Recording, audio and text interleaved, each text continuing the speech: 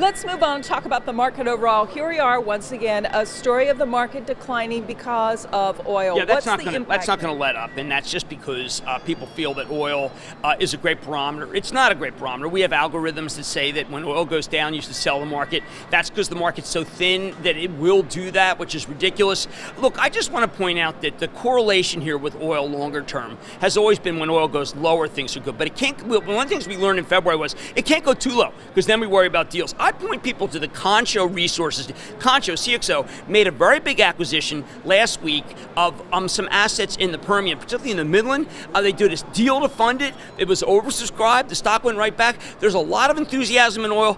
Too much when it comes to the stocks. Too much enthusiasm.